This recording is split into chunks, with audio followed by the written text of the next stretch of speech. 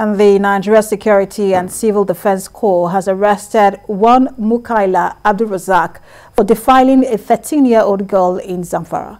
The statement by the Public Relations Officer of the NSCDC Zamfara State Command, Iko Oche, says the suspect Mukaila Abdurrazak took advantage of being a tutor to the said minor and constantly defiled her. The statement adds that the suspect has confessed to the crime during preliminary investigation and will be charged to court. NSCDC advised parents to be vigilant and mindful of whom they leave their children and what's for in the disguise of teaching or otherwise.